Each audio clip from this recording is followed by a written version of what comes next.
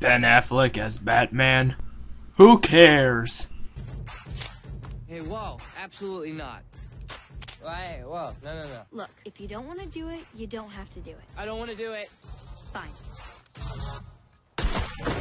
God damn it! I'm alive! Oh, that was amazing! I know, right? So, you ready to go again? God, no. No, absolutely not. Please, Fine. don't just say fine and then shoot me in the chest. It's not cool, like at all. Okay. Jeez. Kick-Ass 2. Man, this was a great movie. So, since it was a great movie, it deserves a spoiler review. So, which means if you haven't seen Kick-Ass or Kick-Ass 2, you should watch the movies before watching this video. So that was a warning. First I'll talk about what I liked about this movie, minus the spoilers, and then we'll get into detail. So Kick-Ass basically is about Kick-Ass, aka Dave, and Hit Girl, aka Mindy McCready, were awesome heroes. They saved the day in Kick-Ass by stopping Red Mist and his evil plans. And yeah, so they started out this revolution. People are inspired by them, so they become superheroes. And Kick-Ass and his group of superheroes, yeah, they're basically cleaning up the streets of crime, just like, yeah, The Dark Knight. And this is The Dark Knight that I swear to God is a lot better than the actual movie, because I don't know about you, but I like when the superheroes actually don't have powers and they're teenagers, so they're relatable. Unlike 32 billion-year-old, yeah. So, yeah, but in the meantime, Hit Girl is, having to live a normal life. She has to go to high school, like, basically live like a regular person because her, dad died, so she was put into care by this other guy, which is a cop. Or a detective. I didn't get what his role was, again. And, so Hit Girl is just, living a regular life, and usually I would be like, that is just a piece of... So, yeah, it was actually pretty good, because Hit Girl, minus her costume, she's still Hit Girl. Actually, there's, like, not a difference between Mindy McCready and Hit Girl. They're the same person. And so we get to see... So it's pretty awesome seeing her deal with the real villains, which are high school girls. And I haven't got to the point in high school yet where they actually do become villains, but hey, I'm still a freshman. I have a lot of things to cover. So yeah, it's really awesome, man. The main villain in this is the motherfucker. Can't even say that right.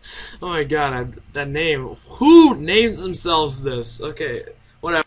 So what I liked about this movie was it was really relatable, because besides that they're superheroes, they're just like, I don't know, high schoolers, so they have to deal with high school problems, which is really great to see, because I am going through high school right now.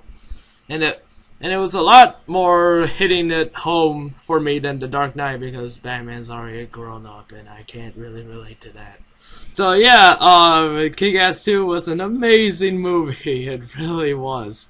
Also, the action scenes. One complaint is actually this one had a lot of shaky cam, which was stupid. But the ones that were actually good were not shaky cam. They were actually framed right, so I don't get it. So, anyways, Kick-Ass 2, it was pretty awesome. Colonel Stars and Stripes.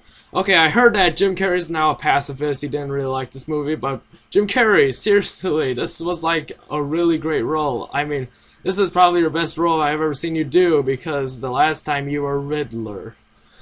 So yeah, this was a pretty awesome movie, and so let's get into detail. Yep, spoilers time. So, Kick-Ass 2, it starts off with that funny scene, you know, from the trailer, like, Hit Girl's, like, shooting Kick-Ass. Oh, man, that was funny. And starts off with him starting up the revolution. It was pretty awesome seeing all those superheroes, like, for the first time, mostly the black one. And, so the motherfucker, okay, let's just call him Red Mist. I can't even say that right. Red Mist, he's, like, angry that, spoiler alert, and Kick-Ass, Kick-Ass like killed his dad.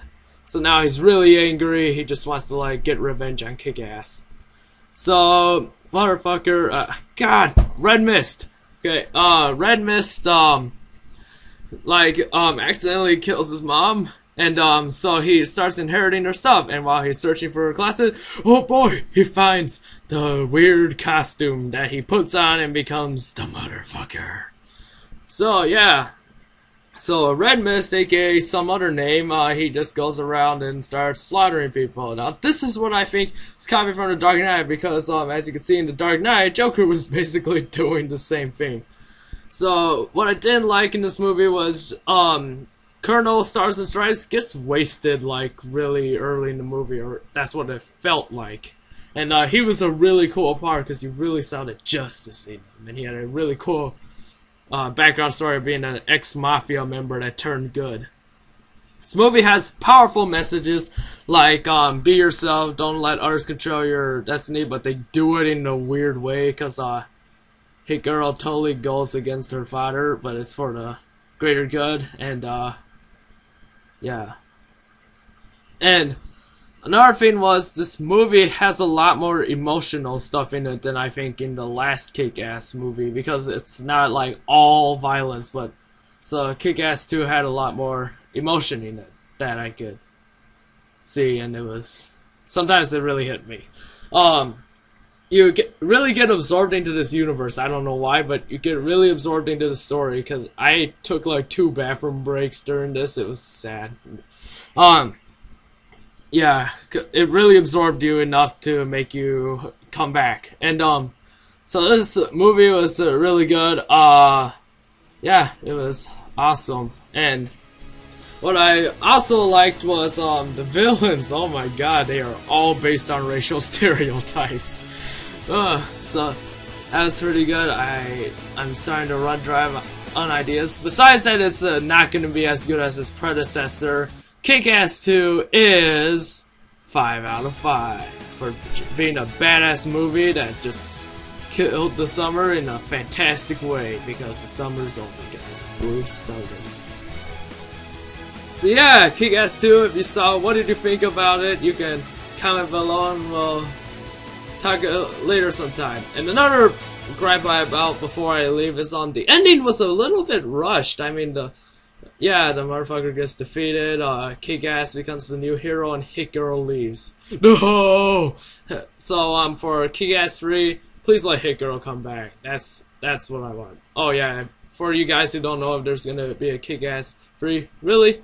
You seriously think it's just gonna leave off of that? Well, hate to break it to you, but there's gonna be another one. So stick around for my less happier review of Transformers Revenge of the Fallen, and I'll see you guys later. Peace out.